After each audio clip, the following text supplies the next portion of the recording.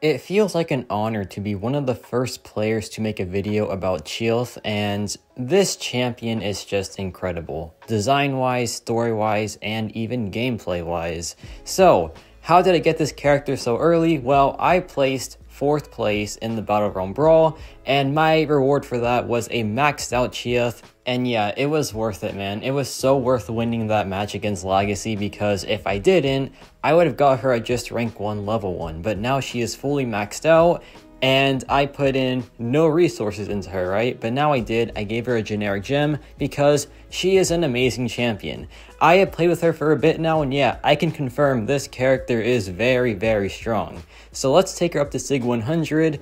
And her signature ability is pretty cool. It has a really unique ability that is very, very strong at times. But let's talk about CHEE'ILTH, right? This champion has access to a lot of stuff. She is like utility packed into one. She has lots of bleed that can be paused and stacked a ton, because whenever she interrupts a heavy attack or a special attack with her own heavy attack, she pauses her debuffs for about 5 seconds.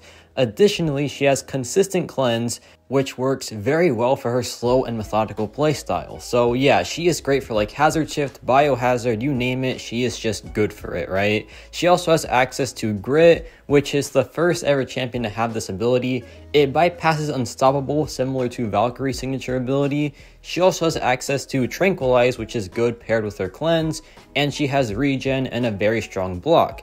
Now, when she is awakened, she regens from physical damage effects like rupture or physical burst damage, and she gains precision versus bleed immune champions. So overall, a very strong kit, a very utility packed character, but her damage output is also very, very strong as well. But now let's take her for a spin and let's showcase her damage output. Some quick notes here. I have the double edge mastery as well as deep wounds. Now, deep wounds is a massive, massive factor for her, especially in the lower health pools where you do direct damage whenever you inflict a bleed, because she is all about bleed. She has 3 bleeds on the heavy attack. She has a bleed on her medium attacks. She just has a ton of bleed everywhere. Now, for her playstyle, you want to interrupt the heavy attack or the special attack of the opponent to pause your bleeds, and once they pause, you stack up a ton of them, like a lot of bleeds. We have about 21 now. He's going to drop the special attack. No, he doesn't. He drops a heavy attack sooner or later, but as you can see, the bleeds are stacking a lot now. We are up to 21, now up to 24, so we dropped the SP3 for a vicious passive, and this gives us even more bleed damage. So once she gets going, the damage output is honestly just so good. And yeah, this fight is just about over, because look at all those bleeds, man. He really does not have a chance. And we drop another heavy, and look at that burst damage. It just wipes him out instantly, and that is 1 minute and 7 seconds versus Winter Soldier, which is very, very solid. But now let's showcase that grit passive, that very, very unique passive that only she has right now. Valkyrie has something similar, but the grit passive itself is only to CHEE'ILTH. So the fight starts normally just doing heavy attacks or axe attacks, which is mediums, and yeah, the heavy attack, right? And also interrupting the heavy attack, which is always a good thing. Her heavy attack range is massive. Like, she lunges across the whole stadium or the whole stage to get to the opponent. It's awesome, man. And that's a very good thing because she is a heavy attack reliant character. So yeah, she was designed very, very well. They made sure that there was pretty much nothing that is wrong with her, and yeah, she is a very good character because of that. She was just designed very cautiously, I feel like.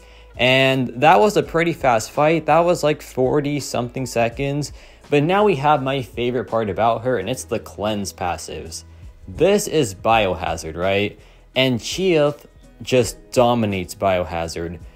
The way she works with her very slow and methodical playstyle makes her so strong for nodes like this, where you have a chance to get a debuff on you, because her hit count is very minimal. She does 1 heavy attack, which is 2 hits, and that's all she does pretty much. So as long as you keep that playstyle going, you really won't get any debuff on her for the entire fight. So that's why she is so good for like Biohazard and Hazard Shift, but also if you want to be even more safe, you can drop the SP2, which inflicts a 50% Tranquilize debuff, and this mitigates the bleed even more. So yeah, she is just so good for Biohazard and Hazard Shift, or pretty much anything that has debuffs, because the way she works with her very slow playstyle, she really has those cleanses up for the entire matchup. So yeah, this matchup is over.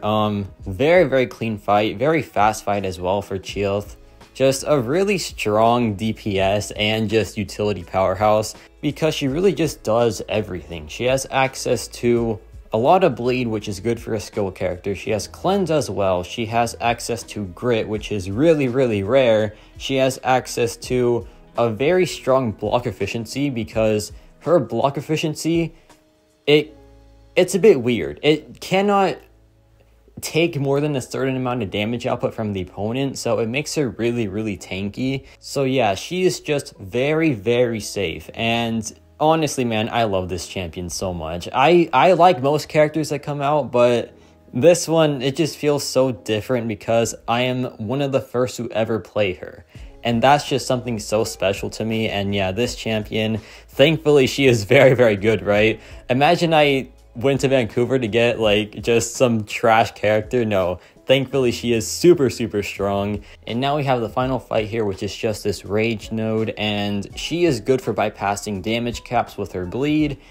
And honestly, her bleed is so strong, and I feel like she'll be great for long form content. If the Necropolis works well for her, then I want to take her in and like use her as one of my main champions. I hope she's good for it, I really do, but I do not know. But if she is, hey, I'm ready, man. I have her at rank 5 already, and to be honest, I do want to ascend this champion as well, because there's just a connection here, right? Because I worked hard for this character. I really put in a ton of effort for her, and she was just so worth it in the end. So I really do love this champion. Easily one of my new favorites this year because of how I got her and like the story behind her as well. So yeah, CHEE'ILTH, she's just great. She really is just really great. So here I drop a heavy attack, and this fight is over because we have over 30 bleed stacked, and he doesn't stand a chance.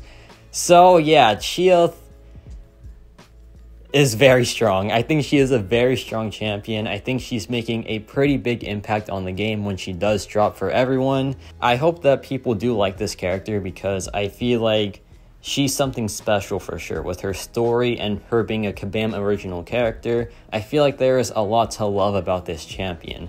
So yeah, let me know your thoughts on CHEE'ILTH, and yeah, that's about it for me.